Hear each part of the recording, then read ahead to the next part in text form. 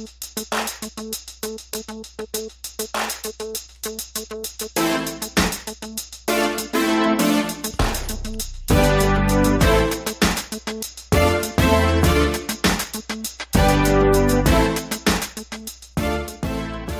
and welcome to the Black Entrepreneur Blueprint Show. I am your host, Jay Jones. Black Entrepreneur Blueprint was created specifically to educate and inspire Black entrepreneurs to launch, build, and grow successful businesses. Join us as we help build an economic power base in the Black community by promoting business ownership. If you are currently an entrepreneur or want to be an entrepreneur, we invite you to join us every week here at Black Entrepreneur Blueprint.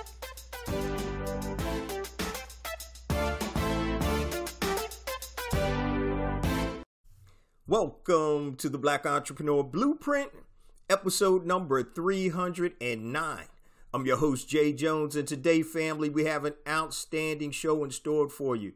Today's show topic is how to buy franchises to create generational wealth. And we're going to be joined by a mother and daughter team of Miss Toya Evans, Lauren Williamson, and Chanel Grant of TLC Hospitality and Healthy Living Ventures. Now, today's show is amazing, guys, because I get a lot of people to ask me about buying franchises. So you definitely want to tune in today. So as of right now, TLC Hospitality owns 3 Tropical Smoothie Cafe franchises, 1 Hand and Stone massage and facial franchise, and they are in the process of building a Choice Hotel in Goldsboro, North Carolina, that's going to be a sleep-in and a mainstay suites. So they've taken it from the standard retail franchises, now stepping up to the hotel franchise business. So please stay tuned for this amazing interview with TLC Hospitality, Toya Evans, Lauren Williamson, and Chanel Grant. Now, before we jump into today's episode, I just want to share a few things with the BEB family. First and foremost, I want to welcome all first-time listeners to Black Entrepreneur Blueprint. Welcome to the BEB family, and please stick around until the end of today's broadcast, and I'm going to share all my social media information and my resource links, such as the link to my new book, A New Black Wall Street, also 2 platforms that I use to circulate dollars in the Black community, BeSmartByBlack.com and HireBlackFreelancers.com, and I'll give you all that information at the end of today's show. Let's get ready for the interview. BEB family, I am live with Miss Lauren Williamson, Chanel Grant, and Mom Toya Evans from TLC Hospitality. How are you ladies doing this morning? We are doing great. Thanks for having us. You know what? This is funny. This is the first time I've had this many people on one of our actual YouTube videos. So bear with me because I know it's going to be a good one. So now for all of my Black Entrepreneur Blueprint family members who aren't familiar with TLC Hospitality, which is your company, can you just give us a little background on each of you? And then we'll go into your entrepreneurial story. So I want to start with Mom first. Toya, if you can. Hi, good morning. Good morning. Morning. So my background is primarily in the technology world. I spent over 25 years working for companies like Microsoft, America Online, General Electric, in product management, strategy development, and just transitioning to do something different. All right. Appreciate that. Now, I don't know who's older between the young ladies, Chanel and Lauren. Who's the oldest? There we go. I like that spirit right there. Younger. I am older. I will go next. I'm Lauren Williamson. I have spent the last 14 years in the tech world doing global sales strategy for a large technology firm, as well as sales, marketing. Got my degree from Old Dominion University in marketing, and then went on to start this journey into technology. I will say Toya was being very humble when she spoke about just being in because she is definitely a serial small business owner. So growing up, Chanel and I spent so many hours working in the businesses that her and my dad had. So whether that be from custom closets, which she was able to grow from, start all the way up to like $1 million business, to a janitorial business. So not only do we have corporate experience, but I would definitely say I grew up, owning small businesses as well. Oh, that's amazing. And she likes to tell the child labor law story. So. The child labor laws, yes. Hey, look, we won't put those on film, so we'll talk about that after the fact. All right. Ms. Chanel, you're up next. Yes, my name is Chanel Grant, and I have been in pharmaceutical sales and marketing for the last 9 years. I, too, went to Old Dominion University, followed Lauren, and went to the same college. But right after school, got into pharmaceutical sales, and I've been doing that now for the last 9 years. And now entrepreneurial, background as well. Cool. All right, so we want to touch base or start off that you guys own multiple franchises and also are developing a hotel. But I just want to touch on something that you guys brought up. Lauren, you had mentioned that your parents were entrepreneurs when you guys were little. So Toya, can you speak to what made you go out? So, well, let me rephrase this. So were you still in corporate and continued to be an entrepreneur on the side when you started, Toya? Yes. In the beginning, their dad and I, we started a computer service business. That was the first thing that we did, and really taking advantage of, that ages me a bit, the novelty. Don't feel bad. Most people weren't getting computers, and then when they were, they didn't know how to set them up. They didn't know how to load the applications, et cetera. And their dad is also in technology, so we started that business first. And then we just evolved because I listened to your podcast about the 8 things that you should learn from COVID, and one of them was, you need to have multiple revenue streams. And so that's always been a thing of ours. And even though we were working and we had, very high paying jobs in technology, we always wanted to have something that, if something came up, or as we like to say, they didn't like the color of our shirt that day, or we were rising, that, we were not going to, have a fit if we were no longer associated with those great companies that we said. So we always had something going on.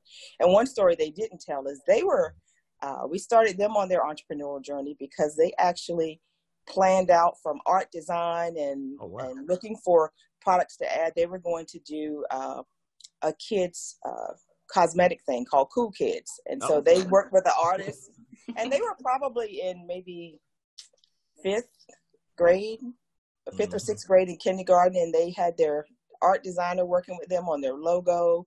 We had sourced, because we were already in the chemical business, for shampoos and conditioners and things of that nature for them. So it's just been a while. We wanted to always show them that while you might be working for someone, that didn't define you, that you could go out and do your own thing too. Exactly. That's beautiful. One of the things that I want the BEB family to take note of. So when you look at Toya, Lauren, and Chanel, this is something that's generational in terms of entrepreneurship. And I speak about this all the time. I was interviewed on a podcast, and they asked me about my children, teaching children entrepreneurship. So I have a similar story. When my girls were 10 and 7, they're 24 and 21 now. When they were 10 and 7, you know how Uggs were real popular back in the day, and it's like, oh man, every Christmas, Dad, we need a new pair of Uggs. And it just got to the point where I think they probably had about 6 or 7 pairs apiece. And so I told my wife, I said, this is getting a little crazy here. And I said, the girls need to start understanding that, things just don't grow on trees. We're okay. Everything is good. But I said, you need to start learning how to understand to make your own money. So I called up a minor league baseball team that's right outside of Philadelphia. They're in Delaware. It's called the Blue Rocks. And so it's about 30 minutes south of Philly. And I asked them, I said, do you have any vendor opportunities for people that wanted to start a water ice business?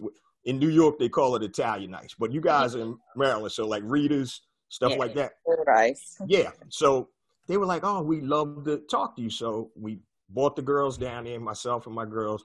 And I said, all right, come to the meeting so you can see how this works. And so we ended up signing a contract. I spent $7,000 for a cold cart, and which would stay cold during the games. In that first year, we branded it. We gave 10% of our proceeds to National Children's Cancer Society. In the first year, we did 41 home games, and I think we netted over $30,000. And so I used to let them count the money at the end of the night so they could see like $1,000 or $2,000. I mean, it's not a lot of money, but for a 7 and 10-year-old, it's a whole lot of money. Yes. So, yeah. So, Awesome. and the beautiful thing about that, ladies, was that we were doing so well. The DC United soccer team actually invited us to come and get another cart. So Dad had to spend another $7,000, get another cart. And now we're in DC, we're in Delaware. It was crazy. And we did it for about 3 years. But I love the fact that you included your daughters in your business, so that way they would have that exposure. So I definitely kudos. And I know you guys are going to continue to take it and move it forward as you guys. I think it's so important, especially for our community, to see that it's bigger than just yourself. So we talk a lot about mentoring, et cetera. I know we'll probably get to that, but even down to the children's level. I mean, I have a 7 and 6-year-old, and just having them involved in our businesses right now, whether that be from the Tropical Smoothie franchise or understanding the hotel. I share the story of my son where we were driving through the Chick-fil-A line, and he's like, man, it's always a line at Chick-fil-A. When I get older, I want to work here. And I was like, well, honey, let's break that down real quick. Like, you want to own the Chick-fil-A. Like, that's what you would want to do. And here's why. So we started talking about just the numbers associated on, if you work there, this is what this looks like. But if you own it, and he was like, oh, I get it. That's why you guys want to buy all these franchises. I'm like, yes, the numbers start to trick. So even if you think about it at 7, your brain starts to think you are planting these small seeds in young children that hopefully when they grow up, they will then do the same. So I think it's, kudos to you for doing the same with your girls. But yeah, I'm trying to instill the same in my children. Yeah, that's great. And we definitely need that as a community.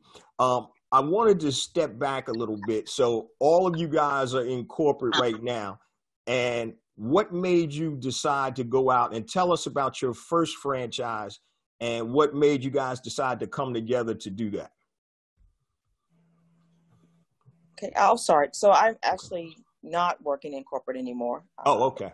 We have so much going on. It got to be that somebody had to step off first. So okay. I'm the first one to start. And I had a very demanding job, I'll say that. And the young ladies would hate that every time they call me during the day or whatever, I'd hit that can't talk right now button. And it drove them crazy because I would be in meetings or be on a flight somewhere all over the country. And sometimes like an east to west coast trip in one day. Wow. And so they said, well, we really need to stop this and think about some businesses that we could do together and that could grow. And so we just started to brainstorm. We would have these calls at night and someone would bring 3 or 4 different ideas. And then we started to say, well, why don't we just do a franchise now? Because everybody's working. Right. We get a blueprint. It'll be a little bit easier than us trying to start from scratch, which is what they saw their dad and I do all the time. And so that's what we did. And we just started to look at things that spoke to us. And we said, let's do something healthy, because way back, I think Chanel must have had a vision when she was maybe in middle school. And she said, when I grow up, I'm going to have a health and wellness business. And then Lauren began to play off of that. And it was, well, yeah, we could do this with it, and we could serve, healthy juices and this, et cetera. And here we are now in hospitality and food services, and who knew? But once we started to evaluate the different types of franchises, Tropical Smoothie was the one that we decided to go with. It was one that was familiar to us. They had one at Old Dominion University, so the girls were familiar with it from school, but also we lived in the Northern Virginia area, was there. And they had a great support system, and more importantly, their values really spoke to us. It aligned to some of the things that we were about. And so we said, let's do it. Right. And that's how we went with the first one. For me, it was big when we started talking about just looking at those opportunities. I really wanted to diversify my portfolio. So when I looked at just how much heavily I rely on that corporate salary, I didn't want that feeling. I feel like I wanted something where if tomorrow they decided they were doing layoffs, or tomorrow they decided that they didn't need me anymore in that position, that my world wouldn't fall apart. My children would still be able to go to the school they go to. We would still be able to afford our home. And it would be because I had diversified my portfolio, not because I was just relying on corporate. So that was one of the big things for me as we started to look at opportunities on, okay, what's going to make it so that we are not relying on our full-time jobs? That makes a lot of sense. Chanel, did you want to add anything to that? Well, I was just going to say another factor that played a role was that we had moved from Northern Virginia to Prince George's County. And we looked around in the community and we saw no healthy food options. Wow. Like there was just Popeyes and McDonald's and, different things like that. And, back in Northern Virginia where we lived before, you could find a smoothie on every corner. Right. And so we saw that as an opportunity to bring healthy food options to our community that we now live in. And it's been so well received, from the Prince George's County community. And we're the 5th tropical smoothie to open in Prince George's County. And with another brand that we're involved in, Hand and Stone, will be the first to open in Prince George's County. So we're excited about just bringing these options to the community as well. That's amazing, because we definitely need some positive food options there. So when you said Popeyes, that hit a nerve with me, right? So, that whole situation with Popeyes and the chicken sandwich, for the life of me, I don't understand it. And I talked about it on one of the shows, and I was perturbed because why do you give that much shine to a chicken sandwich? I said, if you're using social media, why don't you shout out some Black-owned businesses? You know how much press that they got for free? The traction that they got, and we'll sit in the line for a freaking chicken sandwich for an hour, but you won't sit in the line to vote. And so that's a whole nother show topic, guys, because I can get on a rant right now. But I felt it coming. But I agree with you, though. Yeah, it's crazy. It's crazy. So your first franchise was Smoothie King. So how many Smoothie Kings do you have right now? Tropical Smoothie Cafe. I'm sorry. Yes. We'll X that out. Tropical Smoothie Cafe. I'm sorry. How many do you guys have right now? So we opened our first store in October of 2016. That was in Bowie, Maryland. Okay. We actually opened up our second store in the middle of COVID. Oh, wow. So very interesting situation, but we opened on May 9th, our second store, and we have a third store in development that will open in about the next 60 days. So a lot going on all at once. Wow. Okay. Where's your third store going to be? It's actually a non-traditional location, so not your typical brick and mortar. It's on an Air Force base, so Andrews Air Force Base. Oh, that's great. That's great. All right. Now, you also mentioned that you have Hand and Stone massage and facial. Okay. What made you guys to to venture into that type of vertical versus the food vertical that you're currently in? So there were a couple of reasons. One is that Tropical Smoothie began to sell out in Maryland quite a bit. And so that just had our wheels turning of kind of where else. When we first started, we wanted 6 tropical smoothies. That was our goal. And, locations kind of began to sell out.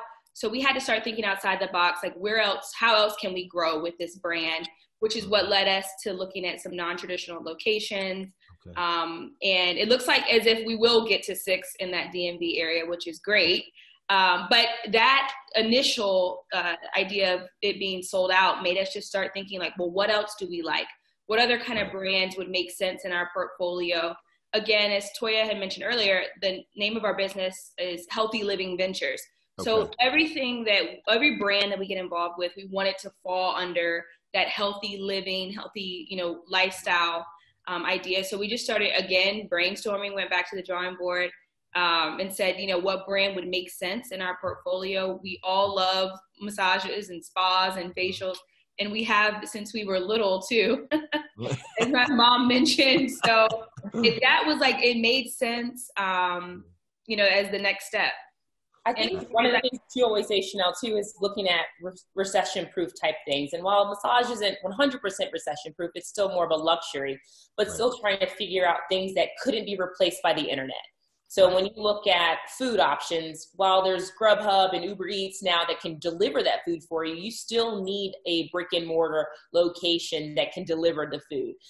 You can't get a massage via the internet. So it's something that you would still need to be going into the facility for. So looking for options that couldn't be disrupted by technology, but almost enhanced by technology. For sure.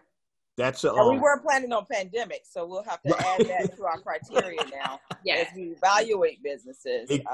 You're right. Because this is we're at a point in time now where, well, for here in the States, that this has never happened before. So I always talk about on I can't even remember which podcast, because I got 306 of them out now, but I talk about having businesses in a good economy, a bad economy, and a neutral economy. So if you can have revenue streams in all three economies, you'll be in good shape. I wanted to ask you guys, because I know this is going to be a big question. So one of the things about the BEB family, they're very responsive, and they'll DM me, they'll email me. And I know if I don't leave this interview without asking you guys about financing, I'm in trouble, right? So, so a lot of times when you hear franchises, and we'll get to the Choice Hotel in a minute, because that's a whole nother level to the game there. How did you guys how did you guys finance your franchises? So I would like to say it was not at all the easy route. Okay.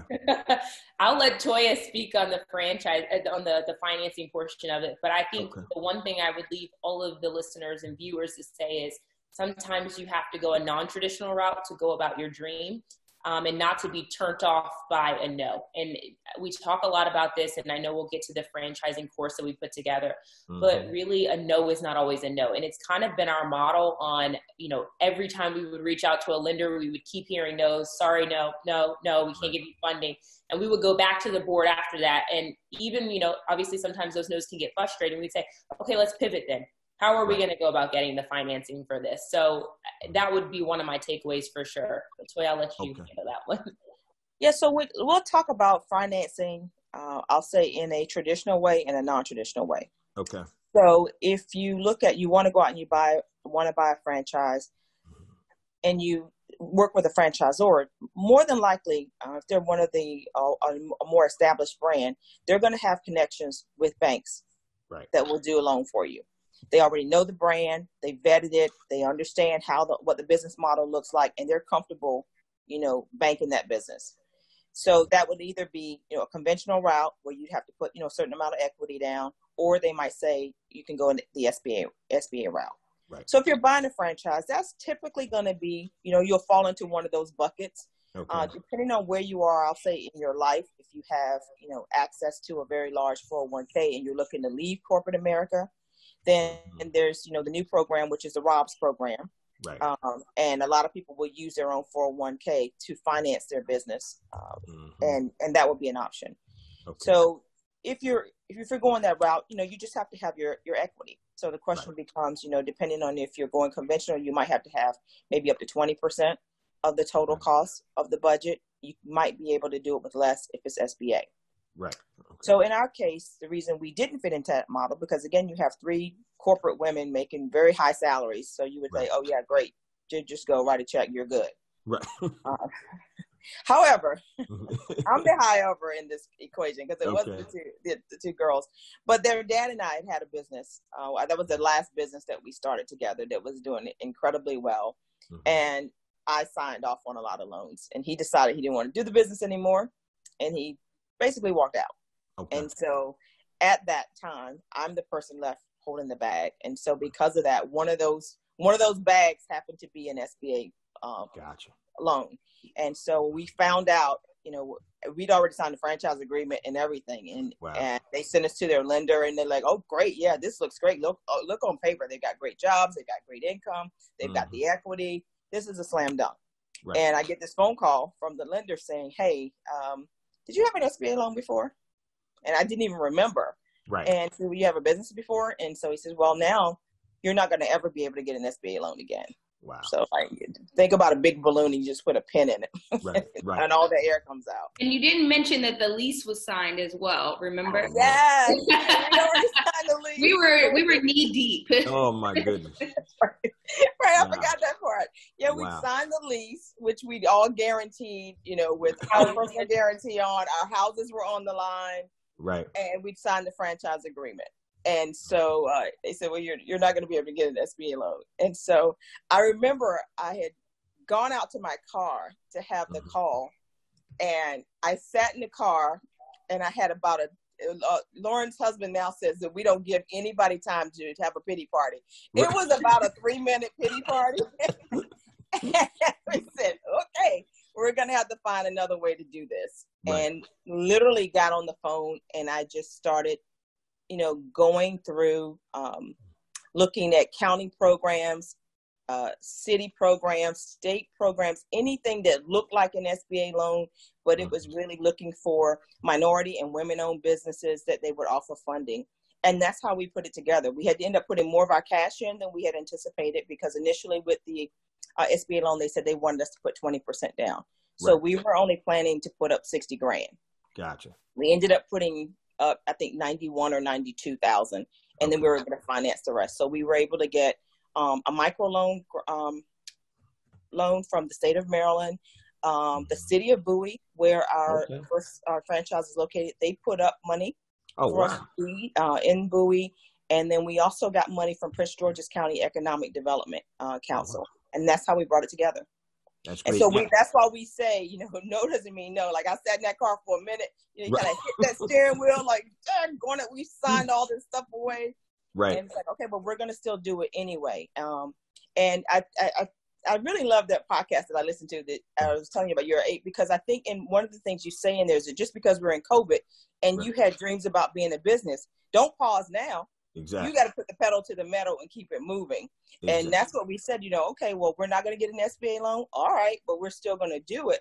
And the funny thing is, Tropical Smoothie, once they hear, because, the franchisors, they're like, okay, we just want an easy path too. Right. Okay, we've got somebody, they have, good net worth.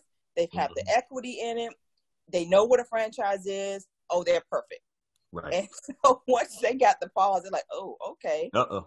I know you didn't say to me you want to do 6 because you can't even do 1. Right. And they had a pause for a few moments, but they got on board. And like Chanel said, we have number 3, and they've already called us about number 4.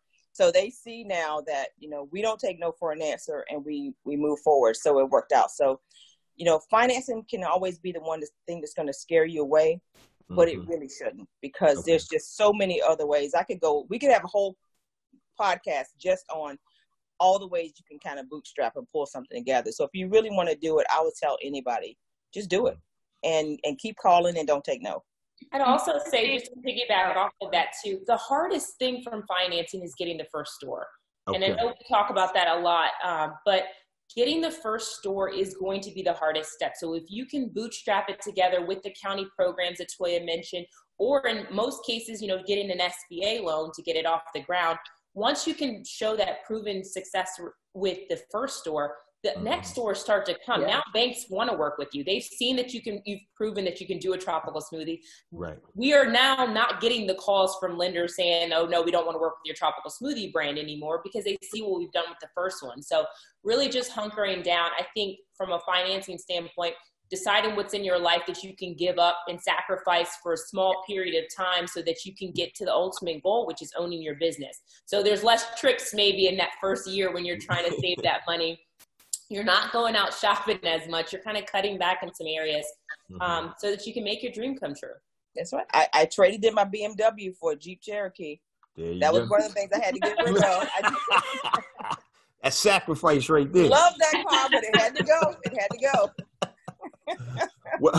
well, one of the questions I was going to ask you ladies was to tell us about a time that you were struggling, because no business just goes from 0 to 100 without some struggle, and how you overcame it. So that actually answered that for us. And so I want the light bulb to go off to the BEB family. So anything that's worthwhile is going to take effort. And so I like what you said about alternative financing and finding a way around, through, under, whatever, to get the objective done. And I think a lot of prospective entrepreneurs have issues, or new entrepreneurs have issues when they see these roadblocks. But if it was easy, everybody would do it. So I commend you ladies on continuing to push forward, because a lot of people, they would have stopped right there. Oh man, we're done. We can't do it anymore. And it's crazy.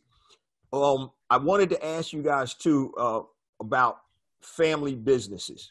Toya, you had mentioned something with your husband and, about, you were stuck on the leases and everything like that. What is your advice to the Black Entrepreneur Blueprint family about doing business with your family? And I'm going to ask all three of you guys, and I'll start with mine first. Well, I would say that just because you're family doesn't mean you're going to make a good business partner. Right. So that would be it. So you just can't say, oh, I'm going to do business with my brother or my sister or my husband, and you think it's going to work. Right. Because it is another relationship that you're adding on top of the family. Right. So you can't get rid of being family, but you can get rid of a business partner. Right. Definitely. So I think that it's a way to make sure that as you're going to vet that family member that's going to share your same vision, they're going to be ready to put in the grind with you, or whatever you guys agree. Maybe they're not going to put in the grind. They're just going to put up the money to help you, but they see where you're going and they want to be a part of it. And then keep it separate. Like these girls, we talk. I don't know how they have their own. We all have our own individual 5 or 10 calls a day, and then collectively we may have 5 or 10 calls a day with each other, all on a 3-way. Right. We're texting all day, and it's not all about business. It could be, yesterday Lauren sharing, or the other day my granddaughter doing her presentation on jellyfish. She's homeschooling, and then the next minute it will be like, oh my God, we need to respond to this thing for here, or did you get this call out, or did you get this paperwork over to this person? So we kind of go back and forth, but at the end of the day, we're going to go to a happy hour or go on a trip and not talk at all about business. I hear you. Because, we're mothers and daughters and friends first. We just happen to be business partners who have a shared vision on what we're trying to do, not just for the 3 of us, but for their children and their children's children. And that makes a difference. So when they get stuff, just take a break for a minute. Then we'll get back to that in a minute. And then we'll just do mom and daughter or sister and sister. Gotcha. Okay. How about you, Chanel? What's your take? She said it all, honestly. Okay. Having that shared vision and just making sure that you all are going to put in the same amount of work. A lot of times it's that sweat equity in the beginning, or if you're not going to put in that same sweat equity, make sure that that's just communicated ahead of time. And then definitely having the ability just to keep the relationship separate, or as separate as you can. And when things are tough or you're very frustrated, just taking a break for sure. So I think you hit it all, Toya. Okay. Lauren, did you want to add anything to that? I think communication is pretty important. So I wouldn't get into business with anyone who I couldn't communicate with well. And I think they mentioned just putting in the same. And I don't know if I would necessarily agree that we all put in the same at all times, but having that communication level, right? Chanel's getting ready to have a baby. We're going to open probably 2 stores at that time. So during that time, we're going to kind of pick up that bag for her while she's doing that, where my job has been pretty demanding lately. So one of the things that I handle for our stores is the human resources portion, where onboarding. So Chanel has stepped in for me, and she's been doing a lot of the interviews right now. I taught her how to send out the hire letters so that she can pick up while I'm doing a lot of conference calls right now and homeschooling, as they mentioned. So Toya's in our stores right now doing way more of the operations side. So I think that communication and understanding, like, listen, you might be doing more right now, but as soon as I'm able to, I'll kind of pick up that baggage and help. Really does help for having a strong family dynamic too for this. For sure. That's very insightful. Also, congratulations, Chanel. Thank you. All right. Now, and Jay, I wanted to add one more thing to that, because Lauren touched on it, but we didn't say, and we all kind of touched on it, but we didn't say it specifically. And that is figuring out what lane you're going to be in. Okay. So if you're going to partner with your family members, your friends, or if you're just going to partner with anybody, just figuring out who's going to do what, so that you don't have everybody trying to be in the same lane. So, I handle the operations. I build the stores. I'm the person primarily in touch with construction and the franchisor, finding the money. Lauren handles everything people related. Chanel's got all the marketing. So I don't step over and say, hey, I'm getting ready to post on social media right now because I know Chanel has it. Right.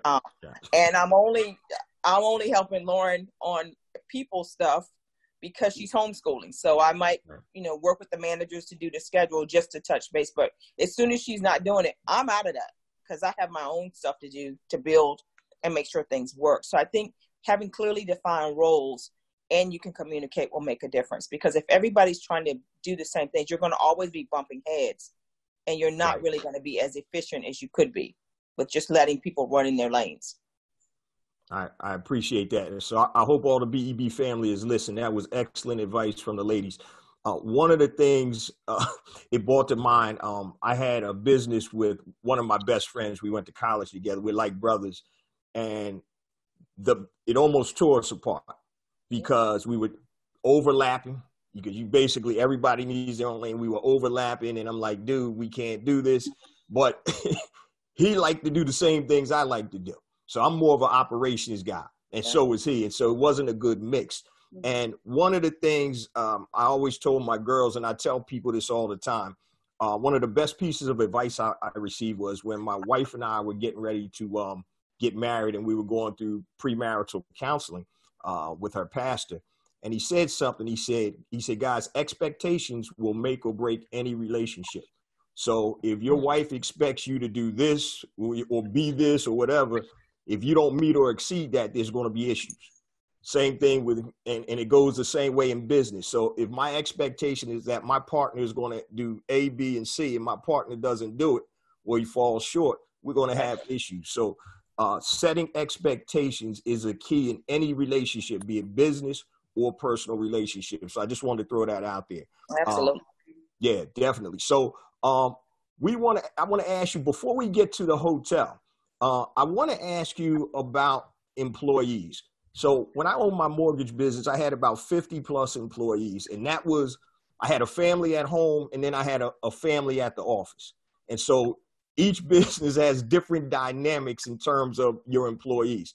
The first question I want to ask you ladies is, and I'm going to start with the youngest first. I'm going to start with you, Miss Chanel. So get ready. You ready? So how do you find and keep good employees? So I definitely think that this is something that we've gotten better now, going from 1 to 2 and now 2 to 3. We're definitely getting better at this. Okay. But we look for personality. The things that you can't teach people, I think, is so important. I can't teach you enthusiasm or things like that. So definitely when I'm interviewing, I'm looking for people who have just those innate qualities that we can't teach. I can teach you how to make a smoothie and a wrap. That's easy. But having that bubbly personality and things like that definitely is what we look for. And someone who is bought in, especially like when we're looking at leadership, someone who can buy into our vision. So as we mentioned, it potentially could be 6 tropical smoothies in the area. And we have other, aspirations outside of the tropical smoothies, as we mentioned, with Hand and Stone and things like that. So we're looking for people who are bought into the vision and want to grow with us and can see what we see. I think that's important. Okay. Lauren and Toya, did you guys want to add to that? My big thing that I look for is their why. I think your why is really important. So whether that's, if someone comes in and is like, hey, I just want to be able to fund, get new shoes. It's like, you're not really invested in this. Like, you're not going to really want to come to work every week or when we need hours to be picked up, because you don't really have a why, versus someone who's coming in saying, hey, listen, this is my first job, but I won't go to college if I don't work. Right. Or I can't feed my children if I don't come in here. Those are the type of people that you want on your team, because now you've got good qualities, as Chanel mentioned. They have a strong why and why they need this job or want money. And then I also look for outside aspirations. What do you want to do when you're not working here at Tropical Smoothie? And I think we've done a really good job with our family dynamic at work, and really trying to empower people to take this one step farther. So yes, you're using this to pay for college, but you also mentioned you wanted to do hair and own a salon. Like, what does that look like? Why aren't you going to class for that? Here, Toya's great at this. She will literally, I call her human Google, but she will human Google you every class and course that's in GUI and be like, listen, I want you by next week to be enrolled in hair school. You said you wanted to do this. Why aren't you doing this? Or we had one guy that worked for us for a couple of years. He said he wanted to be a firefighter. She was like, why aren't you doing that? Go follow your dream and pursue. He no longer works for us. He still comes to the store like we're family. Still daily, right. But I think that's so important to not only be able to find someone who has that my why, but then also push them to do more and be better than what they were when they left you, when they came into the organization. Excellent. Toy, did you want to add anything to that? I think they captured it. I think, for this type of business, it's a little bit different where unless you are specifically looking to be in food services or hospitality, you may be a little bit more transient, and you're here just for a period of time. Right. And so our goal is to make sure that for that period of time that you are with us and you are part of our family, because that is what we call it, that we get the most out of you and you get the most out of us, so that you get to see what we're doing.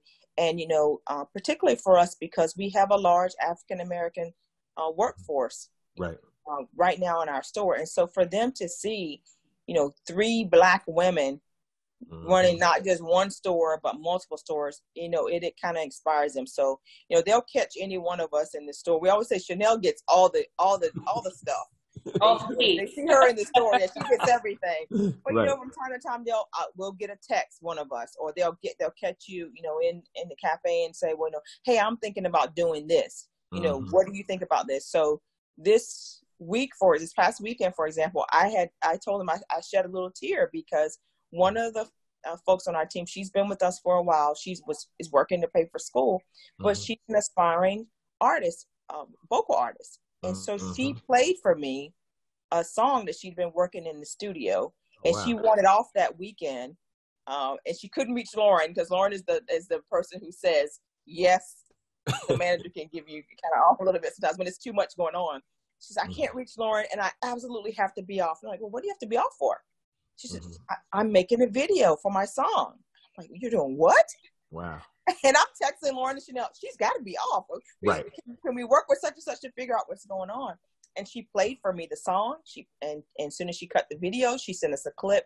And that's the kind of stuff that's important to us. So from the firefighter to the occupational therapist to the... We got a lawyer on our team too. Aspiring attorneys about to go to law school. There you go. We have it all. And then there's a couple others who are wanting to do their own business because of being with us. And to me, that is better than any amount of dollars that we're going to ring up at the register. Definitely. I appreciate that. And I respect the fact that you guys recognize that people have visions, and sometimes it may just be a pit stop in your organization, but you're not holding them back. You're helping to propel them forward and giving them that good advice and that encouragement. And that's one of the things that as Black entrepreneurs, a lot of times, not a lot of times, sometimes we have the crab in the barrel mentality. So when I had my mortgage business, I actually helped 4 people start their own mortgage business, my employees, because my thought process was, if there's a young man or young woman that feels that they can take care of themselves and their family better than working with me, who am I to stop them? Let me help you do that. And so I think when we start to own and control businesses, we can give people that look like us an opportunity where they may not have gotten one before. So perfect example, if somebody told you, hey, I'm just here, I'm working hard, I'm here, but I really want to be an actor, or I really want to be a singer. Some other companies may say, you know what, we don't even want you. But to be able to nurture and embrace that, I think is a phenomenal characteristic that you guys have in your business. So we definitely commend you on that. It's powerful. Before we jump to the hotel, I want to ask you a question in terms of people calling out, right? What's the silliest reason you heard for somebody to call out of work? I know you probably heard some. I got one that probably is going to top all of y'all. But is there anything crazy that comes to mind? Gosh, heard it all. You heard it all? All right. Well, I think with us, my favorite is when they get on social media after they're sick and they're like ghosting. Those are my favorites. So it's like, you were sick, but like then their peers will be like, oh, but she was online last night at a party. I'm like, wait, but she just called out saying she was sick. But their whole Instagram or their whole Snapchat is them doing something completely different. I'm like, you would have just been better off saying I can't come in. That's funny. I had one employee, and you can't make this up. What do they say? Truth is stranger than fiction. Absolutely. I had one employee. She was my receptionist, and I had a marketing firm. And she called me one morning. She was supposed to be in at 8:30. She calls me at 9:15 and she says, Jay, I can't come in today because my cousin took my shoes. She's wearing my shoes. And I'm like, I'm thinking you only got one pair of shoes? Right. And she did. I was like, I never thought about it, but the first response was like, she took your shoes. Come on, man. But she only had one pair of shoes. And I was like, oh my God. And that never, because at first I'm like, come on, Raquel, what's going on? And then she explained it to me. I was like, man, I said, okay. You know, but that was like the craziest thing I've ever heard in call. Yeah. Yeah. So y'all got to keep me posted if something like that happens. All right. I'm sure we have something. So I want to transition now into TLC and Choice Hotels. So I understand that you guys are in the process of developing a hotel in, where is it, Goldsboro, North Carolina? Okay. So now we taking it to another level here, guys. So how did this all come about, and what was the impetus to actually get into the hotel business, the lodging business? So I can start. I was actually driving one day. I think I was headed to Lauren's house in Richmond, and I saw a hotel being developed. And I'm just by nature, very curious person. So I'm like, I wonder what that's about. Like, I had never done any research about owning a hotel, or, you know, we were involved already with Tropical Smoothie. I think we had already signed our first franchise deal with Tropical Smoothie. So I was familiar with franchising, but I'm like, I wonder what this whole process would look like. And honestly, that was the start of the ball rolling. I called my mom and I'm like, hey, like, we should own a hotel. We should look into this. And she's like, okay, let's do it. And like, that's like typically her response if we call her. It's like, let's do it. And so literally, I want to say that we were sitting down with someone at Choice Hotels within 2 weeks or so. Wow. And so one of the things that we always encourage other entrepreneurs to do is start before you're ready, because when we first reached out to Choice, we absolutely were not ready. Our first Tropical Smoothie wasn't even open. I think it was 2015. But I wanted to be able to understand, what does it take to develop and own a hotel? How much money do we need down? How much is the franchise fee? What are you looking for in a franchisee? Like, how do we start to qualify to be the proper franchisee that you would choose? And, you know, all those things. And so literally sent a couple emails out to various different brands. Some brands said, haha, you're right. You know, like, come back when your money's longer and, you know, things like that. And then there were other brands who specifically said, go to Choice. Like, Choice is the best place to kind of start, you know, and things like that. So like I said, within 2 weeks, we were sitting down in someone else's Tropical Smoothie, because ours wasn't even open yet. And had probably like an hour and a half meeting with someone from Choice.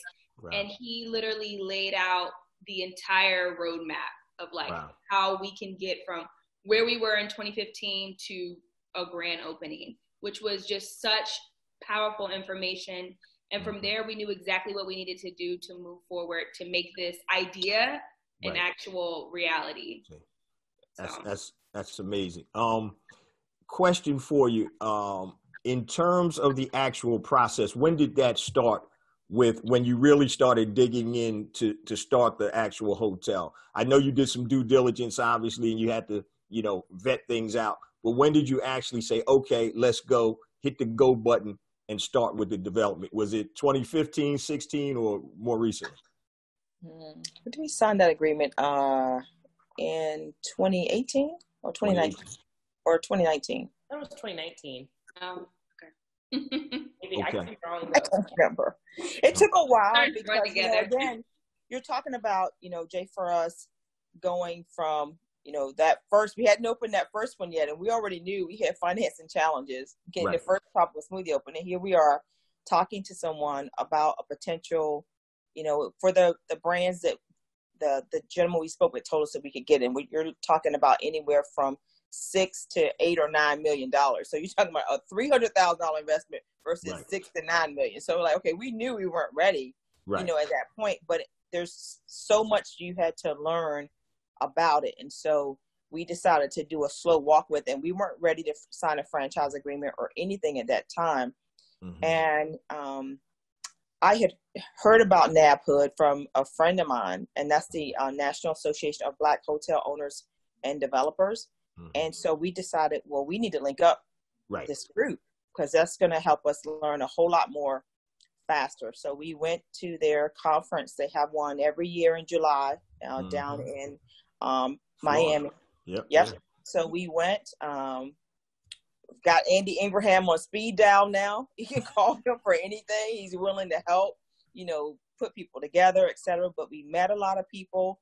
And that was refreshing to see that, most people stay in a hotel, they ride by a hotel. First of all, most people don't even know that they are franchises. They literally think that the Marriotts own every Marriott they stay in, and they own one. And only one, I think it's in Fort Lauderdale. Yeah. They own one. They all franchise. So the first, to do that piece, and then to see, even though we are clearly outnumbered in this space, Andy gave a stat that I think we make up 14% of the population, and we own less than 1% of hotels, as compared to Asian Indians, which make up about 1% of the population, and they own 77% of the hotels. So that's a big gap there. And even in the African American community, when you look at that, less than 1%, it's even more dismal than that, because included in that less than 1% is a Bob Johnson who owns really 200 hotels, or a Tom Moorhead or Sheila Johnson, or people who are already wealthy and owners. So that means we have a long ways to go in that space. And Choice really wants to change that dynamic, which is why we decided to go with them too. Not only are they saying we want to change what the face of ownership looks like, but they're putting money and incentives behind it. Oh, that's a blessing. And, Lauren is always like, I'm not going to believe that nobody else is going to be like Choice. So we're down at NABHOOD, and they have all these hospitality rooms open, and all the brands are there. So Chanel and I are looking at each other. Okay, well, Lauren, if you can go and sell and get, another brand to say, hey, we would like to work with you, go for it. So she walks in her sales role, because she's a salesperson. She walks in, she's talking to the guy, and I won't name the brand, sis. So yeah, what's your budget again for what you're looking to do? And so she gives him the range that we thought, we could comfortably raise equity and do. And he says, yeah, you should go talk to Choice. And he walked right away from her. It was hilarious. Hey, there's levels to the game, but hey, there are levels. I learned very quickly there are levels to this side of business. That's cool. So when you're talking about a budget of $6 to $9 million, let's get back on the financing aspect again. So what does that look like for the BEB family, the listeners? What does that look like in terms of what type of capital or equity that you have to put up front in order to complete a project of this size? Is it 20%, 10%, Yeah, I was going to let you. Okay, so it's going to depend on what financing you go with. Okay. And so I'll step back a little bit. The reason that is in our budget category is just for two reasons. The first is that it still falls within SBA funding. It falls within the USDA. So a lot of people don't know that the U.S. Department of Agriculture actually does business loans. And so they also finance hotels depending on where they're located. And that's a zip code kind of based lending thing. And so we chose that because we said that for our first project, it's probably a good sweet spot that we could come up with the collateral there. So you're talking about anywhere from on the low end 10% to the high end of 20%. Okay. And the second reason why we chose that is because we really wanted to stay in the economy to mid-scale market. Okay. And while some people will look and say, oh, who wants to be in that space? Because you got to think about some of the brands that are still in that space. It would be like the Motel 6s and the La Quintas and some of the other ones. But here we are in a pandemic, and I really don't think everybody's rolling out to go to the Ritz-Carlton or the JW right now. But they still there's construction work that's still going on. There's, workers that are more transient having to go on different projects. And where are they going to be staying? Right. at probably one of the lower end choice hotels, or some of those spaces. So that's that dollar amount for that space. It's not going to get you even a Fairfield. Right. But the Fairfield is going to be in the $12 to $14 million range. Okay. So if you kind of look at that, so we wanted to stay in that space. Okay. And so now when you're talking about, a $6 million project, maybe you would need $1.2 million. And that sounds like a lot of money, but this is also not the thing where we were looking to go in alone on this. So now we're talking about building equity partners so that people can get in and be a part of the hotel ownership of that $1.2 million piece of that equity stack that we have to build up, that they would actually be able to participate in it. And so now we're talking like, groups of people or individuals that could come together collectively, and then we would be not necessarily the sole owners of it, but we would be the managing partner and the folks who bring the whole deal together. Okay. And if you look at hotel ownership, this is how other ethnicities are doing this. So they're not going in and saying, oh yeah, I'm buying a $6 million hotel by myself. They're going in with family members, friends, and they're all saying, okay, I'm going to put up 10, you put up 20. We're going to, in the words that we used earlier, bootstrap this together to make this happen. And I think we have to change our mindset in the African-American community too, of we can all have a piece of ownership in this. It's not one person owning this, but we are all coming together to collectively own this one hotel. And typically what will happen is they'll come together, 10, 20 families to do this one hotel. They do that one deal together. Everyone, they trade up, they sell it, they get out, and then everyone kind of goes on and does their own thing. So that's, with our first property, that's exactly what we're thinking of as well. Parlay. That's a nice word, parlay. But so I wanted to ask you guys, was one of the criteria, having had some experience in the hotel bit or the advertising to hotels and resorts, was one of the criteria getting a management company on board for your approval? Because I know a lot of times there are property management, hotel management companies that, they may own or run 40 or 50 different branches. Matter of fact, one of my good friends in the DC area, he's a manager, or the general manager of a property group that owns a bunch of hotels. So did you guys have to have somebody in the industry, or did you have to hook up with a property management group, or not property management, but a management company to help run the hotel? Was that a part of your deal, or you guys want to do it? It depends on the room count that you're looking to do, the specific brand that you choose. The requirements are going to be different. But for us, that was a requirement for us, just personally. We just being new in the industry, not knowing what you don't know as far as hotel management, the day-to-day operations, we wanted to have an advocate in our corner. And so we started to evaluate different management companies and see, what makes the most sense. But we wanted to have someone in our corner that knew a little bit more about the operations. But I think it's definitely going to depend on the room count that you're going to do, and definitely the brand. Okay. Now, what made you guys look at Goldsboro, North Carolina as your destination? Because I know you guys are, Lauren, you're in Richmond. Chanel, and Toya, you guys are around. Miami. Where are you? In Miami. Oh, you're in Miami? Oh, wow. And Toya, you're in the DMV, right? Yeah. Yes. Okay. All right. So why Goldsboro, North Carolina? So I think I'll answer that by also speaking to the power of educating yourself and surrounding yourself with people that have some best practices. So we literally were at NABHOOD, and we were in a session, and they were talking about public-private partnerships.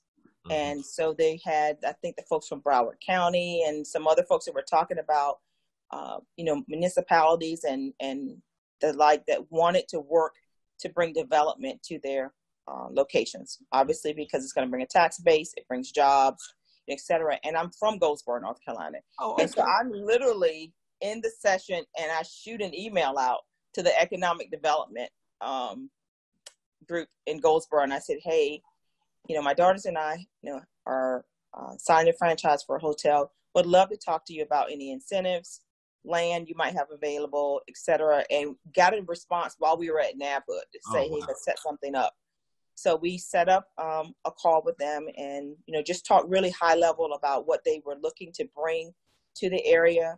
We talked about some of the demand drivers so that we could understand better. Goldsboro is the home of Seymour Johnson Air Force Base, and that's a big driver. They have huge fuel jets and training that come there. So they have a lot of training that comes in there. They are right in the middle of a huge road construction project for the next, I think, 5 years. A lot of demand drivers that would mean they, you need some beds there above and beyond what they have already.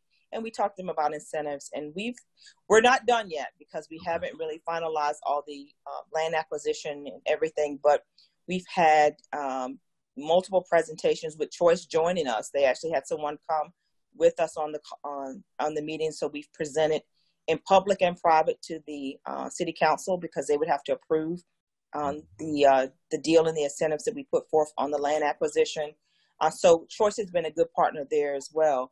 And, that's how we got there, just really looking for an opportunity where, again, for the first project, when you're looking to kind of add some dollars on that equity side, if you can get the land acquired at a lower cost and that, goes over to your side as a part of equity, that's good. If you can get in this case, we're talking to the city and the county about putting up some dollars and tax incentives, et cetera, then that's good.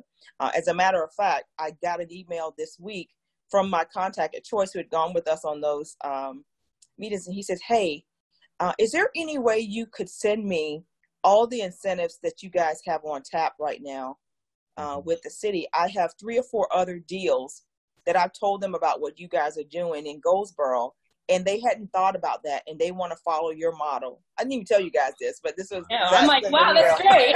I forgot. We had so much going on this week. I forgot to tell you that. So he wanted me to send him, everything that we had negotiated to date, because he wanted to share that with 3 other franchisees that are looking to do a deal with municipalities. So, and that all started, again, right back to Andy Ingraham in Nabhood, sitting in that meeting, and I shot the email out right then and there. Wow. And that's really what started it. Oh, that's tremendous.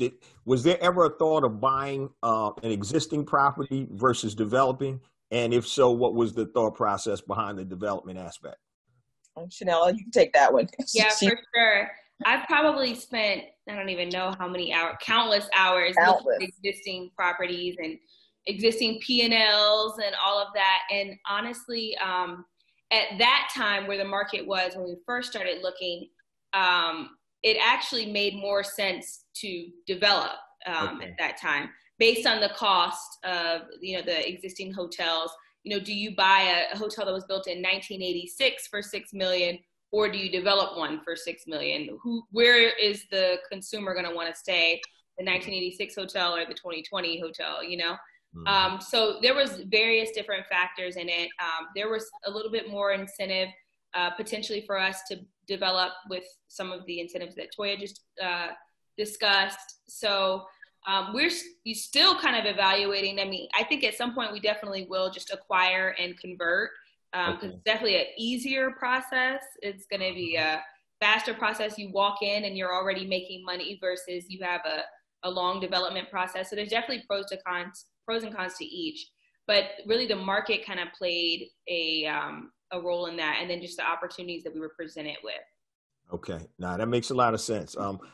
Years ago when the market was booming in about 2006, before the financial crash, myself and a couple of my friends, we were looking to buy a hotel in Myrtle Beach, and thank God we didn't do it, because we probably would be jacked up right now because the market obviously went down.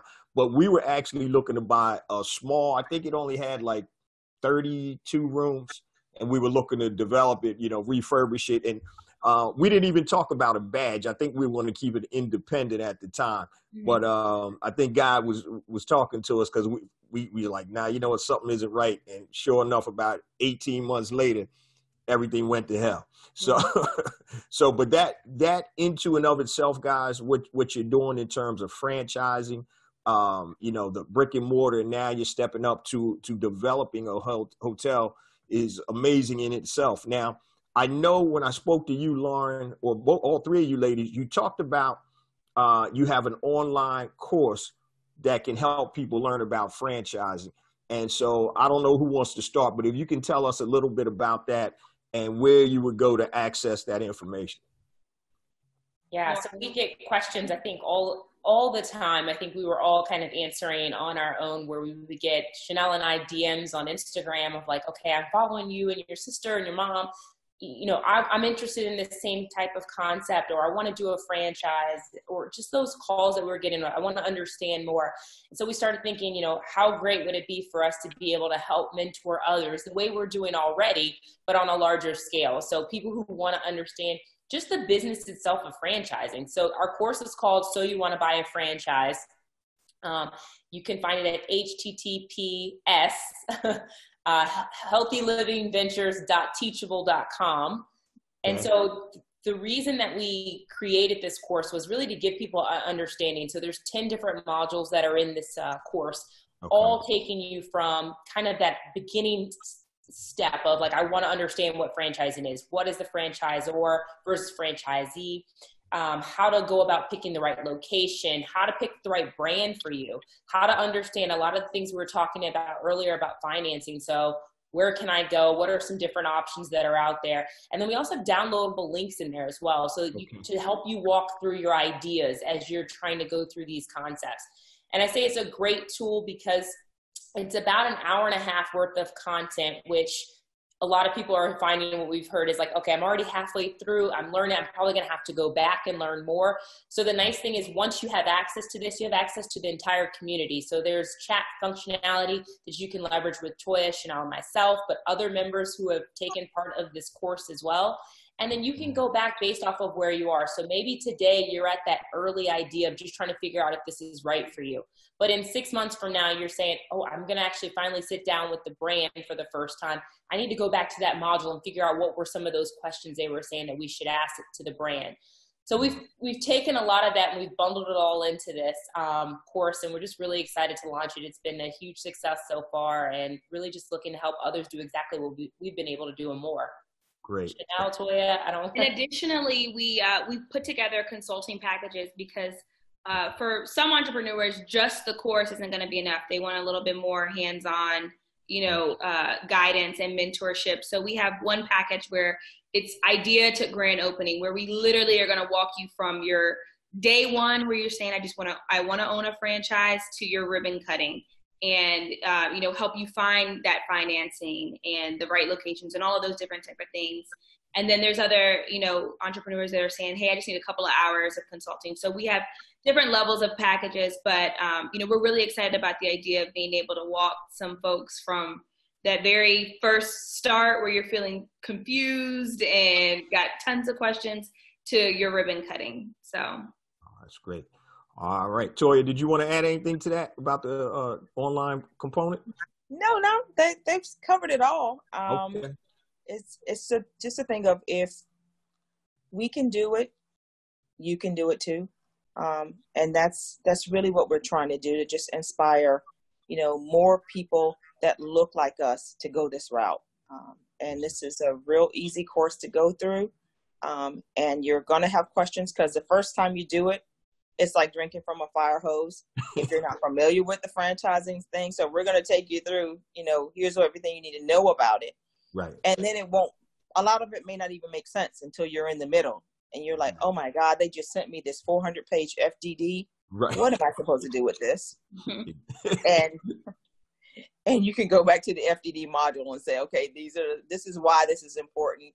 This is what I need to be paying attention to. Here's when I need to bring an attorney in, and it will make sense. Or when you get to your location piece and the franchisor is trying to push you in one direction or another, you can go back, and we've given you all the reasons and things that all the reasons why you should be involved and not just let a franchisor pick something for you. Right. And the things that you need to be aware of, because it all comes back down to education. I think we said that in so many different things already. The more you know, the better you'll be able to negotiate with anything. The brand, the landlord. I mean, it's the key part is the education. So that's how the course came about, because we simply didn't have enough time amongst the three of us to answer all the questions, because we all get them. And then everyone says, I had that one quick question. One quick question. And it's never a quick question. Right. That's funny. But no, I appreciate it. And so I always talk to the BEB family about this. So right now, information is a commodity. So what you need to have, the components you need for a good online learning aspect is, number one, obviously the curriculum, the coaching, which you guys have different packages if you want to do consulting and coaching, and also the community. So those are the three things that any online learning component has, and you guys have that. So the BEB family, they know I preach that all the time, because you can go on YouTube and yeah, you can get stuff, but can you get the community and also the consulting or the coaching that goes along with it? So when you guys set up, I don't know if you did that on purpose, but when you set it up perfect. So, because I have about 13 or 14 online training programs. And that's something that everybody told me, hey, we love the actual learning component, but it would be great if we had a community and we also could access you at some form, in some form or fashion. So see, this comes from years of experience. So was that something that you planned, or was just something that, hey, this is the way we're going to do it? Did you knowingly plan the actual learning component like that? Or is it this just seemed to be the best way to do it for you guys? I think it made the most sense. Like for me, I'm thinking we really wanted to put ourselves back in the shoes of like when we started, like what would we have wanted? And honestly, we said we would have wanted a course like this. So we really planned the entire course out with that in mind of like, what would we have wanted in the beginning? And questions are going to come up. Maybe like you were saying, you could be looking at this FDD module and you're like, what in the world? Like, so we wanted our students to be able to access us, to ask these questions or to communicate. And then I think the other part of it is how powerful it would be if you were also in community with other aspiring entrepreneurs. So I think it kind of naturally happened, but in a sense, we were thinking of what did we want? Right. And you mentioned the business partner portion of it and finding business partners. I think Toya had mentioned the other day too, of like, you never know who you come in contact with. So you might be on there taking a course thinking, I want to start this, but I don't have a right business partner. And you could be in contact with someone who has same shared visions as you and is looking to go in that same route. And now you have a business partner that you found through this course. So really taking the community aspect of it and putting people together so that as they're going through their grand opening or looking for a partner, you have that communication and collaboration. Right. Yeah, that's beautiful, guys. I'm not going to hold you ladies too much longer. I just have a few more questions because I know you're busy. Guys got a whole lot going on here. Where do you see yourselves in business in the next 5 years? And do you have an exit strategy at all? If you have an exit strategy? I would say never go into business without an exit strategy. That would be one of my key lessons to anyone. When any business you start, you should always know like where your exit strategy is. So for sure, every tropical smoothie, I think that we've opened, Hand and Stone, Hotel, they all have exit strategies associated with it. But I see us diversifying our portfolio even more in the next 5 years. So we talked about the hotel, getting that up and running, tropical smoothies, Hand and Stones, but what other brands fit within our portfolio for healthy living ventures and trying to add those into the concept and mix as well. Hopefully we can get Toya retired and Janelle and I can be off running it. I know she likes that answer. Yes, I love it. I'm on the beach. That's what I'm doing. That's right. How about you? What's your thoughts, Toya, on next 5 years? And so the next 5 years, it's really still build. Okay. So even though we have an exit strategy in mind, part of the exit strategy says we have a dollar target too. And in order to get to that dollar target, we've got to be able to build the brands that we have in terms of continuously, delivering great products and services and getting our revenues up and also our profits up for that. But then also looking to expand and grow and build from a volume perspective. So one of the things that we have done in our business is, I'm sure you've talked about this with your family on the different certification programs and things that are out there, because depending on your business, that can be a huge shot in the arm. Right. So you might say, and for us right now in food services, how do you even take advantage of being a minority or a woman-owned business? And one of the ways that we did that was to first get certified, as women and minority owned, but then also look at opportunities in the transportation industry as an ACDBE, which is an airport concession DBE. And so that is the route that we're going on. We just got our ACDBE certification in October. And the thing is that we were really ticked off because there was an RFP that came out for National Airport, and it was due, I think, the first week of September. And so we reached out to them and said, hey, we're in process. Maryland can't get us done, fast enough. Can we still submit the bid? No, you can't do it. And that was likely God saying, no, you don't want to be doing that right now. Not yet. Not right now. Yep. So we kind of went back and forth with the folks over at National and said, no, you can't do it. You can't be in progress. You've got to have it. So we didn't get our ACDBE until October of last year. But once again, from the education perspective, we're already out actively participating with AMAC, which is the That's airport. what I was going to ask you. Yes, we are. I'm familiar with AMAC. Yep. So Lauren and I have been down to Raleigh-Durham Airport with some things with them because they have some RFPs coming out. So that's how we intend to grow and build. That is another non-traditional location for us, much like the airport base. The Air Force bases and other military bases that we're talking to as well. So we will grow not just our tropical smoothie brand, but now much like financing, when you are established, people come to you. Whereas the other way around, when you're trying to get established, they're trying to evaluate who their best candidates are. And now that we have a proven track record, we have several brands that have come to us that say, oh my gosh, you're ACDBE and you've already been operating franchises. Why don't you take our brand here? Or why don't you take our brand here? And those are the types of discussions that we're having right now. So that's where the build comes in. So building from what we have right now and getting them positioned to leverage them for something else or just cash out. But then also building so that we can expand the number of brands that we have and the locations that we have them in. Oh man, that's tremendous. So I want the BEB family to recognize what Toya was talking about. Right now, if they would have stopped when they got the bad news about the SBA, your initial loan, that you couldn't get the loan, you wouldn't be where you are today. So fighting through that, continuing to push forward. And now you're at the point where franchises are coming to you guys.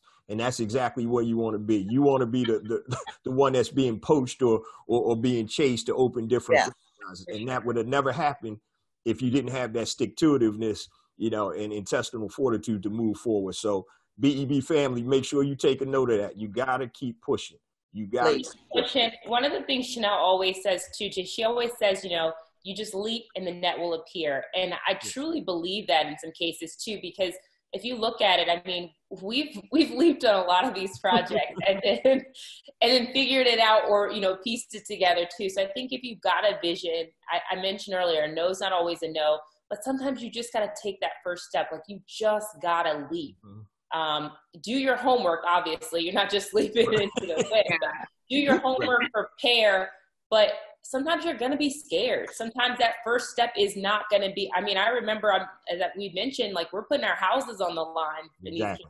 That is scary, but you got to take that leap. Otherwise you're always going to be tied to that 9 to 5 because it's comfortable. Right. And business ownership sometimes is not comfortable. You got to take the first step. Yeah, you got it. Oh, I'm sorry. Go ahead, Chanel. I was going to say, Lauren had mentioned earlier too, like the hardest part is just that first one.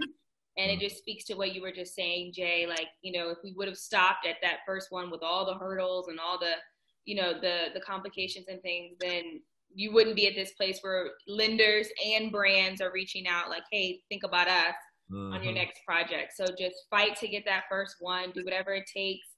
Like Lauren was saying earlier, cut out stuff if you got to cut it out to, get your money together, or partner maybe with someone if that's going to help close the gap, and you guys can split later, but you got in the door, you're in the game. Got in the door.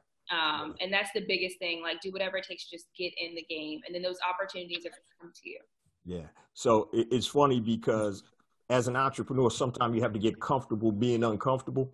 And I written an article years ago called Pacified by a Paycheck. And so it's on my blog, but it's crazy because there's so many entrepreneurs or prospective entrepreneurs that have great ideas, but they can't get past that pacification of that paycheck. And it's comfortable. It comes every week, every 2 weeks, every month, depending upon how you get paid. But once again, though, what are you giving up for that? So if you have a true vision to be an entrepreneur and to live life on your own terms, it's a trade-off. You know, you have to, it's almost like walking a tightrope. So if you ever just leave totally, and I think that God allows us to become accustomed to things. Now, you can become accustomed to good things, or you can be accustomed to bad things. You don't want to be accustomed to bad things, but you will eventually get accustomed to walking on the tightrope without a net, because, you know, that's the only way that you're going to move forward as an entrepreneur. That paycheck, if you can do it. Now, I like what you guys have done. You're able to stay in corporate. You're a collective. You're able to stay in corporate with that security, but yet and still build. And so you got the best of both worlds there. But I think Lauren had mentioned earlier, if something happens, though, you guys are still on that path that, you know, independence. So I truly love what you guys are doing. And I think I want the BB family to understand that do not underestimate the strength of not, number one, family, but also of a collective that's headed in the same way. Everybody knows what direction we're going. We know the vision, we know the strategy, and we're working together. And I think to be successful in business, especially at this level, you're going to need all of those components wrapped up together. So once again, ladies, I commend you. I have, you know, a wife, 2 daughters. I got obviously a mom. I got a sister. So I'm a big proponent of sisters and supporting their business vision, and whatever I can do to help you guys in the future. When you come out with a new hotel, y'all better call me, all right? We will. Well, thank you so much, Jay, just for your platform. I think it's amazing to see what you're doing and helping others, and minorities, women, men, everyone just take that leap, and it's just inspiring. So thank you. Thank you. So I got 2 quick ones for you guys, and then we'll wrap it up. And also, before we wrap it up, if you guys can give your contact information, I'll remind you. But the first question I have for you, if you guys can, each of you give one piece of advice to prospective entrepreneurs, what would that be? And I'll start with Mom first. Toya, what would that be to prospective entrepreneurs? Best piece of advice. Don't be afraid to bet on yourself. There you go. Cool. You know, I always say to people, when I worked in corporate America, I had wonderful jobs, great expense accounts, traveled all the time, made a lot of money, but I would always get upset on payday. Right. I hear you. Now, you would think most people would be happy on payday. Right. But I wouldn't, because I know that no matter what I did, that's all I was going to get. Right.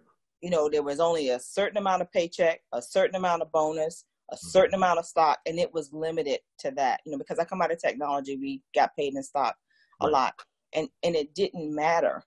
You know, I had one business that I ran. I took the business at 24 million and turned it into 109 million in 3 years, and I got pretty much about the same paycheck. Wow. 24 million, 109 million. That's a big difference. So bet on yourself and don't be afraid. Because I'm like, you know what? I might lose over here sometimes, but my upside is a lot greater than that paycheck you're talking about. Cool. All right. Great advice. Chanel, what's your one piece of advice for prospective entrepreneurs? I would definitely say one piece. Gosh, that's hard. Mine's the quote that Lauren had shared earlier. It's leap and the net will appear. I guess it's similar to what Toya is saying, like bet on yourself. If you have an idea and you've educated yourself, please don't just leap. Educate yourself, please. But you know that, you know, that's something that you want to do. You want to make this step. You have to leap. You've got to just jump out there. Do it scared is another quote I love to share. But the leap in the net will appear. That's been like the background on my phone for like 3 years. And every time I'm a little nervous about a deal we're about to sign or like, you know, something we're about to do, I'm like, leap in the net will appear. And it always does. It always does. The timing is always perfect. The resources, the provisions, everything always aligns. And that's where your faith really comes in. And I thoroughly believe wholeheartedly that if you have something that you want to do, bet on yourself, do it scared, leap in the net will appear, like make it happen. I promise you, you're going to look back and those moments, like we laugh now, but there were days where we're like signing loan agreements and leases and we're looking around the table and we're like, are y'all sure? Like, everybody want to do this. We're on board. And like, there's always that one person who's like a little bit more ballsy and they're like, yep, we're doing this. And that's you. That's you. That's you. Well, yeah, maybe. Does it. And so, into signing. Yeah. I'm the nervous signer for sure. Okay. Yeah, we usually have to push her a little bit. But, you know, you always look back and you're like, wow, like I'm glad I overcame that fear or that, you know, whatever it was, the nerves, because, you know, we're here now and, you know, so that would be my advice. That's more than one piece. So that was like 3 or 4 pieces. That's all right. We family. We're going to let you slide with that. Yeah. Lauren, how about you? I've said mine. It's no, it's not a no. I mean, I truly believe that one thing Toya has taught me over the years is like not to have, we talked about those pity parties, but I'm really able to bounce back fast from those no's. And so I think you got to be able to come back strong, hear it, pivot, and you go the other way. Like, okay, they said no. You can have a moment. You got 5 minutes, 3 minutes, my husband says I give them. I'm like, all right, they said no, cool. What are we going to do about it? Like, how are we going to get this? How are we going to get a yes? Exactly. So just being, you know, being agile, I think is important. Cool. My oldest daughter always talks about, she's like, yeah, cry for a minute, then boss up. Yeah. Yes. There you go. I love that one. Yeah. That's exactly what you have to do.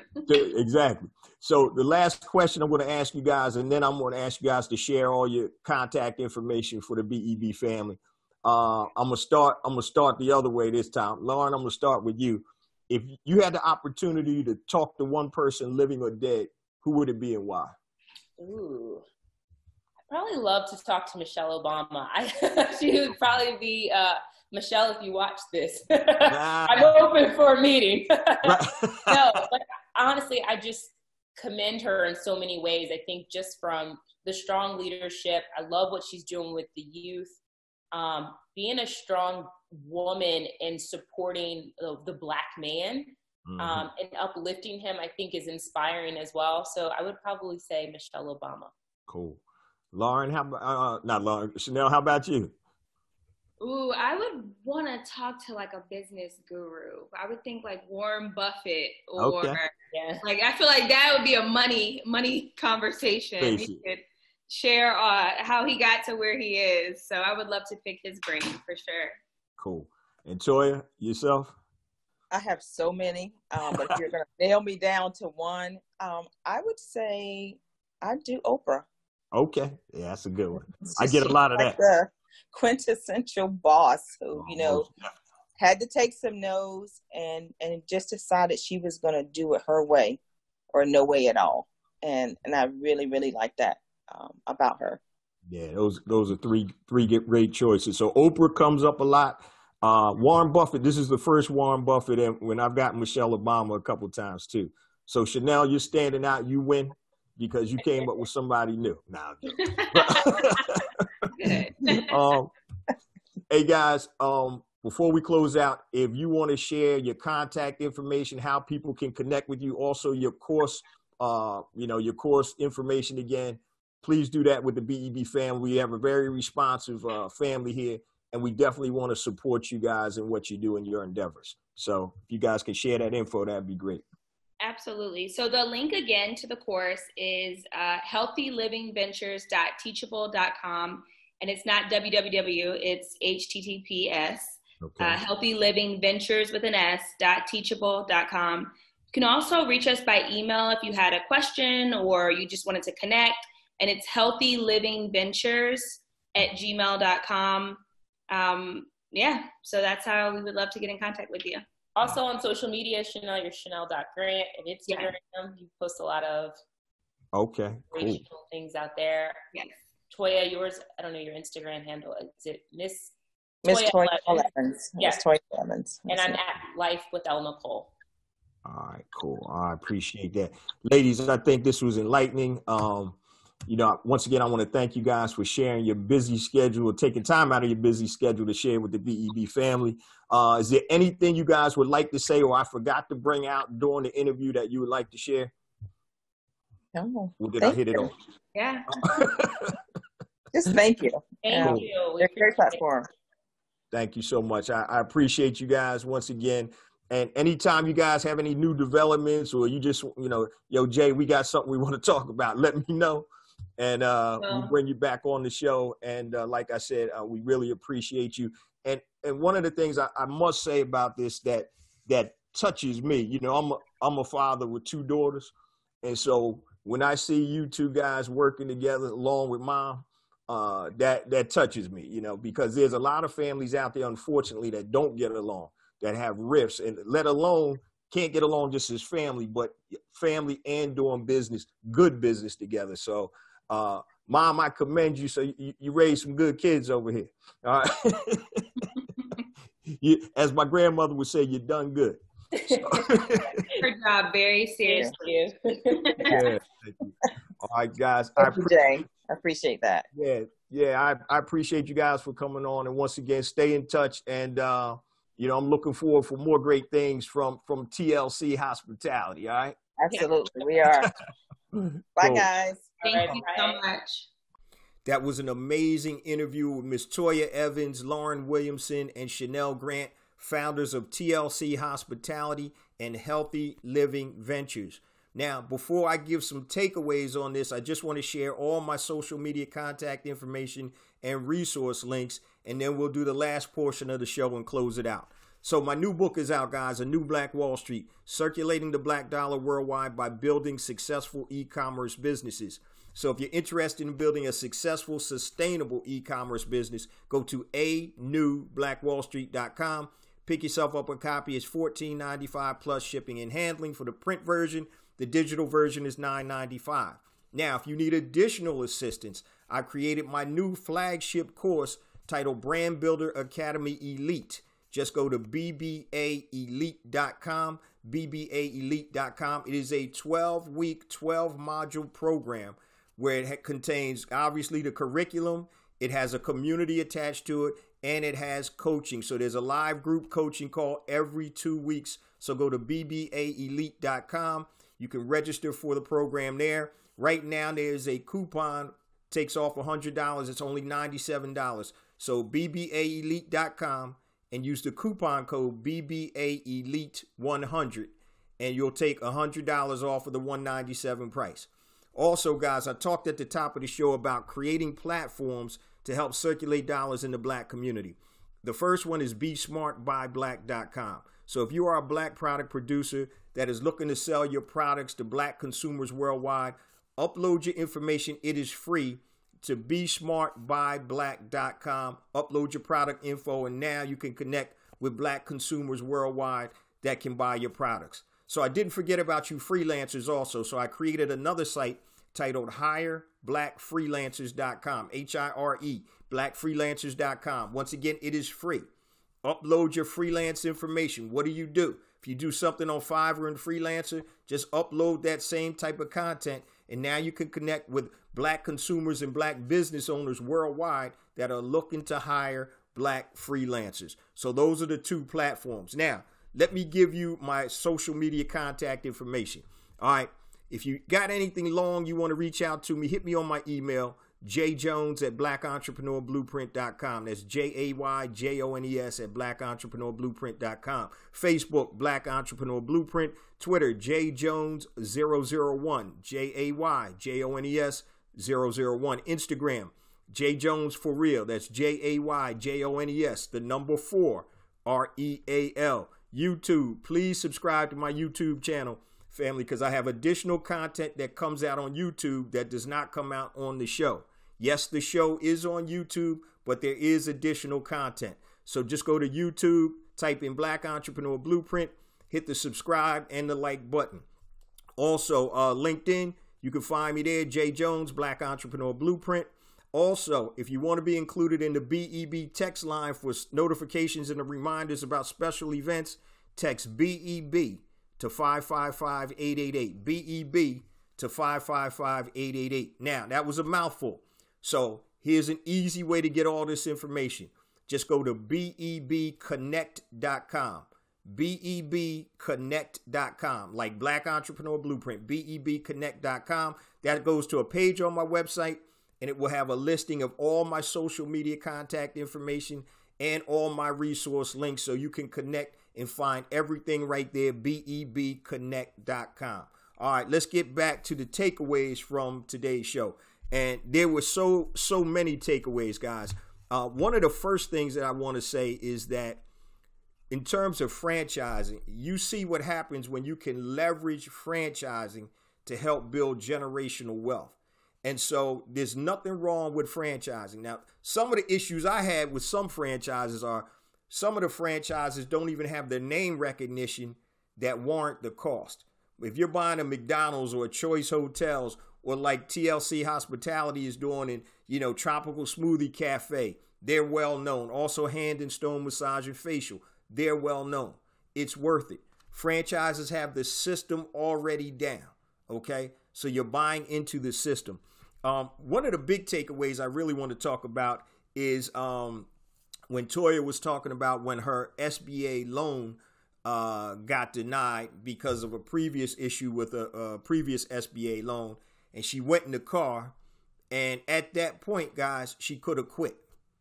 She could have quit, but no, she didn't do that. She found a way to get the job done. So as an entrepreneur, and we talked about this in the interview, you're going to have a lot of roadblocks in your way. So you have to learn how to either jump over, go under, around, through, or whatever it takes to get to the next phase. Okay. So I always talk about, when I do my coaching, critical tasks, right? So a critical task is a task that has to be done for you to get to the next step. And that critical task of getting financing had to be done before they move forward with the next steps. So you have to figure out what you're going to do and how you're going to do it to get through those critical tasks. Now, that was a situation, once again, where if the ladies weren't diligent, then we wouldn't even be talking to them right now because they wouldn't have their franchises. Okay, so once again, family, it's going to be issues. It's going to be problems. It's nothing is going to be from 0 to 100 like that. So you have to make sure that the mindset is correct and the hunger is there. So I really wanted to bring that out. Also, I wanted to talk about what Lauren said. She said, no is not a no. And there's different type of no's. No may mean no, not now, maybe later, but no is not a no. So you have to figure out ways to get things done. So if everything was easy, guys, everybody would do it. The difference that makes somebody extraordinary is the little extra, the extra effort they put in, maybe the extra study, the extra diligence or due diligence that they put in to take it to a next level. Also, I really like what Chanel said too, leap and the net will appear. Okay, leap and the net will appear. A lot of times we have prospective entrepreneurs that are on that fence and they're like, oh, I'm scared to do this, I'm scared to do that. But I'll tell you guys, if you don't take action, then nothing is going to happen. So if you're comfortable with where you are right now, then don't worry about it. But if you're not comfortable with where you are and you're ready to make a move to entrepreneurship, then you need to leap and the net will appear. Okay, now don't just leap blindly. It has to be strategic. Okay, so that's something I really like. And also, Toya said something too. Don't be afraid to bet on yourself. I talk about that all the time. Who better to bet on than yourself? Okay. You know, when we're in corporate America, if that's our only source of income, we're betting on corporate America. We're betting on our job or our company to supply us. But I always talk about multiple streams of revenue. One is the worst number. I don't care for whatever it is, you know, well, not everything. But when it comes to business and entrepreneurship, one stream of revenue, that's bad. I got one business, that's bad. I always talk about, guys, you need to have income streams. And I talked about this, indestructible income. So even in a bad economy, you need an income stream. A good economy, you need an income stream. And a flat or natural or normal economy, you need an income stream.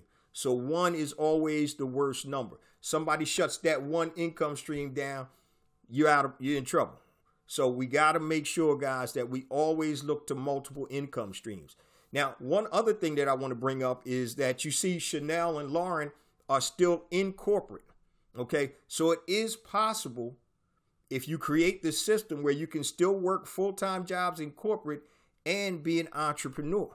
And I tell people all the time, the best time to start a business is when you got a job, because you can leverage those resources. Leverage those resources so you can build for yourself. Okay. Toya was at a stage where she decided to step out because the companies needed full-time management. Okay. So once again, it all depends on your individual situation. But I hope you guys really understand what's possible. And one of the things that I did bring up in the interview was the collectiveness or working together. Sometimes it's tough to work with family and friends. But if you find those like-minded people, I always talk about being equally yoked. So in business, you need to be equally yoked. So if your partner needs the money to live when you start a business, you're not going to be equally yoked. So if you understand that this is an investment, this is a long-term game, right? This is a long game. But your partner needs, if you make $1,000 this week, your partner needs 500 and you don't need it, you're not equally yoked. So you need to be in the same situation so you'll be able to work together. And one of the great things that I love about this story is it's mom and daughters, and they're doing that thing, family. They're doing it. And I really respect and appreciate that. A lot of times women, especially black women, don't get the credit that they deserve in terms of their entrepreneurial ventures. Yes, you have some of the Mount Rushmore, Madam C.J. Walker and others, Oprah, like that. But the regular entrepreneur, regular cats like you and I that are able to level up and now moving from retail franchises up to a hotel. And with that in mind, flipping and continuing to build a hospitality chain.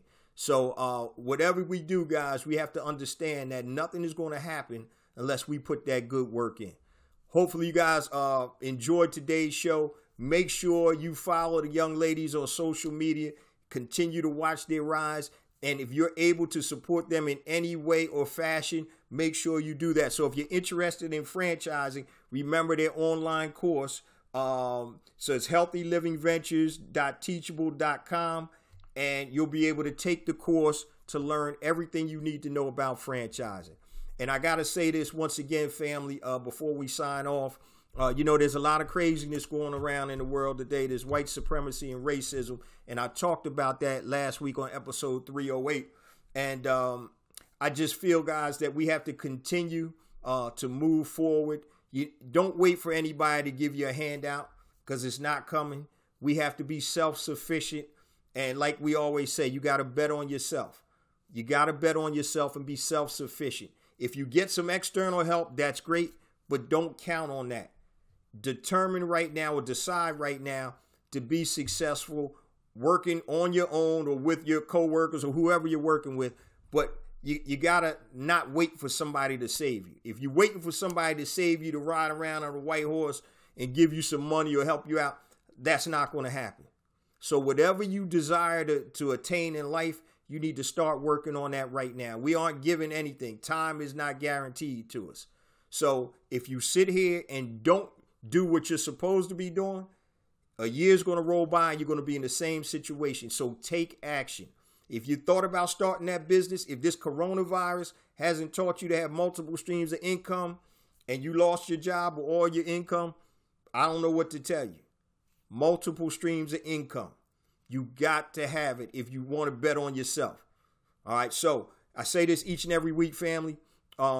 We get more and more downloads because of you, the BEB family. Please continue to spread the word. This is not a podcast. This is not a blog. This is a movement.